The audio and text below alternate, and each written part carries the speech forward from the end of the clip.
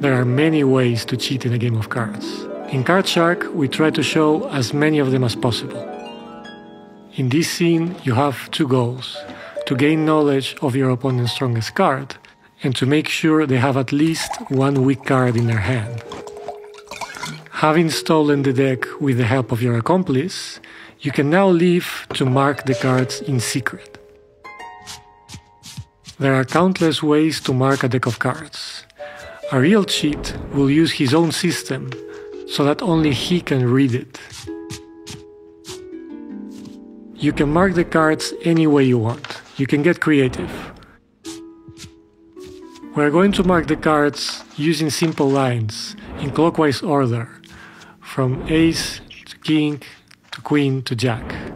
That should be easy enough for us to recognize later.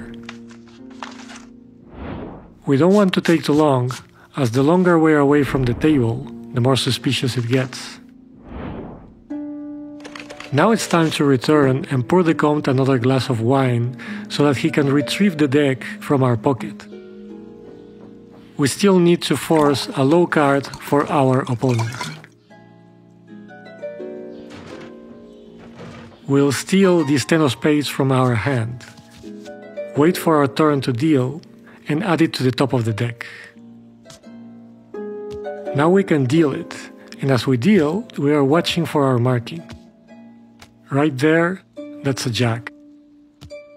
We need to recognize them quickly. If we take too long, it will start to look suspicious.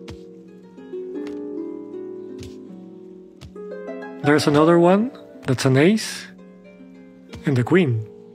Finally, we use our secret code to tell our accomplice the highest card, and that's how we make the Comte win. We don't want to win ourselves to not draw too much attention.